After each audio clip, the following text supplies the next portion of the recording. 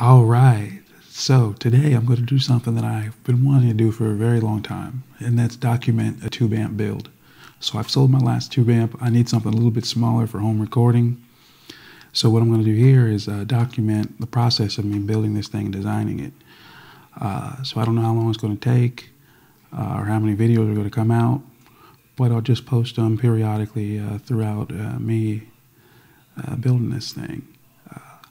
So right now, I'm at the very beginning, and I'm going to start itemizing the things I want this thing to do. So all the features and parameters. So here we go. All right, so here we are to detail this amp. So here we'll just make a list of all the parameters and features that I want in this amp. So to start with, I want it to be about 10 to 15 watts. I want it to have maybe about a 10-inch speaker. Okay, I want it to have one tone control.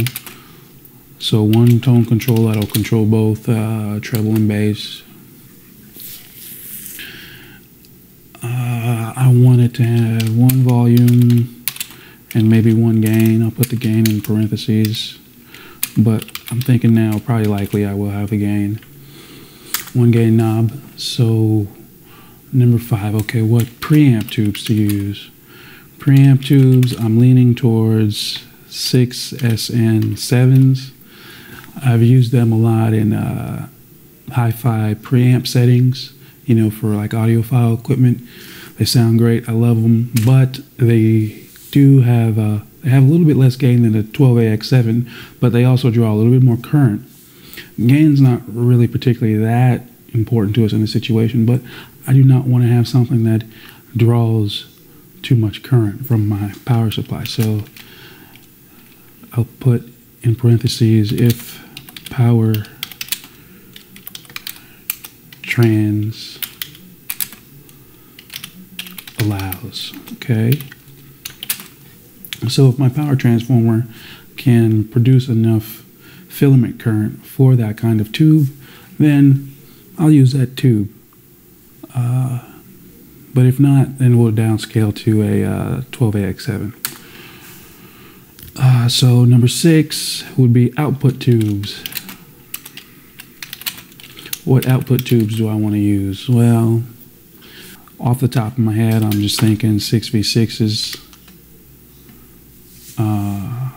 In a type of setting like this, it could easily get 20 watts out of them, but I only want a 10 to 15. That's if I'm going to go push-pull, though, also.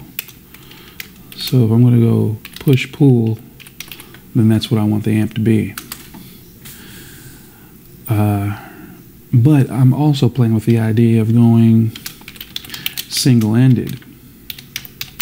And if I go single-ended, now I'm talking about some monsters here, like the 6C336, KT88, KT66, and maybe even a 6L6GC. Now, these are kind of going in the order of pretty much size and practicality. So the 6C336 is probably unfamiliar to most, but it's a Russian tube that was used in avionics and radar. It's this beauty right here. I mean, wouldn't you just love to see that thing glow? But it's very expensive, and it's kind of impractical. It would draw a lot of current.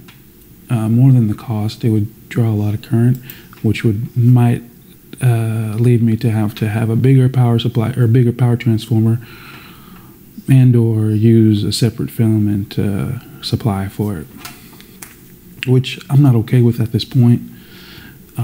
That's particularly why I haven't used a tube like that or a transmission tube, because they're typically going to require a separate transformer just to power the filament.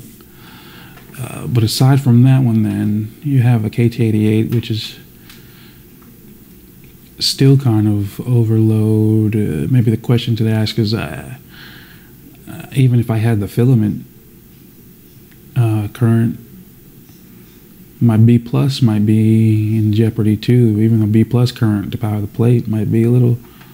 I choke it out. It's a KT66 is pretty. It would be pretty sensible to do something in the 10 to 15 watt range, single-ended. Use a KT66. Using a 6L6GC, I'd actually use probably the KT66 over the 6L6GC. It wouldn't stress it out as much. But those are just single-ended thoughts. Like I'm saying, we're still in the kind of imaginative phase, so we can think about these things. But most practically, I would use the 6V6s or even EL84s, likely, for the output section, and go pull push. Because keep in mind that single-ended, having a single-ended tube like a 6C, 33C is not only more expensive, but single-ended output transformers are also more expensive. So going single-ended just ramps up the cost. And now, if anybody doesn't know what I'm talking about when I'm saying single-ended means that you're driving the output of the amplifier with only one tube instead of two, which in a pull push configuration you'd have two, which is why, if you ever replaced tubes in the output section of a tube amplifier, you notice that there's typically always two or more output tubes. And if there's more than two, those are just running in parallel. But the idea with the pull push is that you have one tube working on the positive cycle and one tube pulling on the negative cycle, and that just basically share the duty cycle. So neither one of them is worked as hard. So they're both working at 50% essentially. So in a single-ended scenario, that one tube would be doing all the work. So I think that's good for now. I can't think of an eighth parameter that I want just yet.